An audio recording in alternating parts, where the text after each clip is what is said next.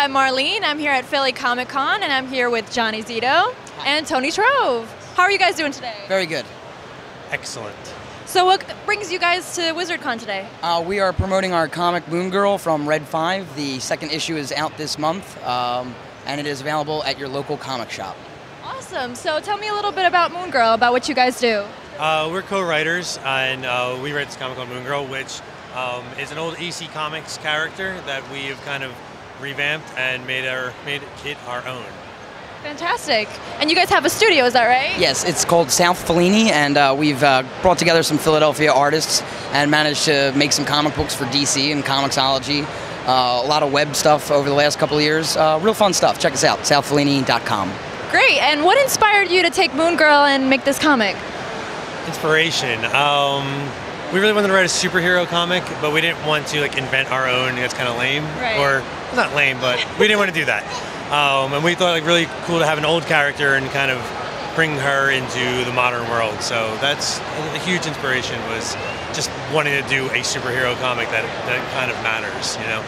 And I heard something about you winning a contest to have the graphic novel published. Is that right? The way we got our start originally was we were in the DC Comics digital, imprint, Zuda Comics. And we had won the March 2008 competition for Best in Show or whatever.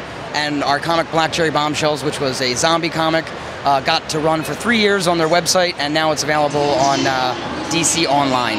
Great. And can you tell me a little bit about the genre that Moon Girl falls into? Moon Girl, tough girls versus monsters.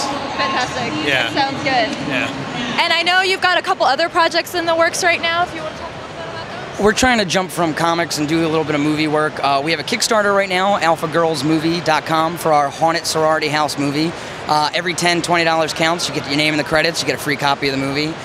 Check it out, please. We could use all the help we can get.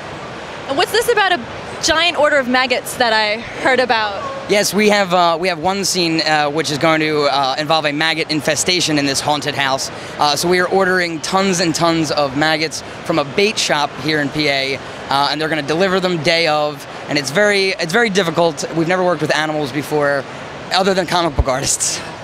I don't know what we're going to do with them when we're done. Oh. Release them into the wild. Oh no. All right, well, it was so good talking to you guys. Thanks for stopping by. Thank you for having us. Absolutely, and definitely check out the Kickstarter, their website, and Moon Girl, which is out in stores.